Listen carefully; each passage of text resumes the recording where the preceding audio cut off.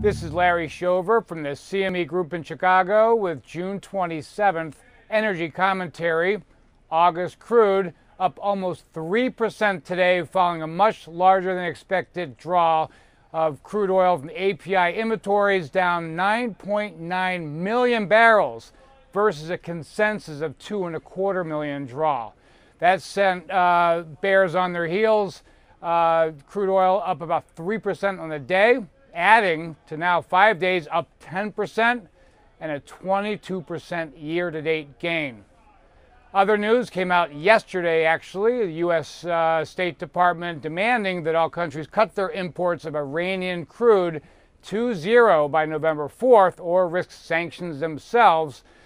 This news came as a surprise, because typically, or at least history has proven, that these kind of roll-ups have had more time to move to other suppliers, but November 4th is right around the corner, actually setting another bullish narrative to crude oil today.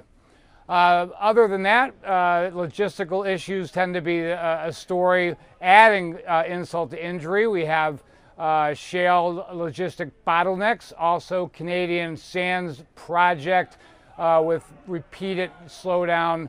Don't know when that's going to be back online, but really doing a number on supply, especially with the API report today, adding from last week's EIA when draws were down 5.9 million barrels compared to consensus of negative 2.5 million barrels.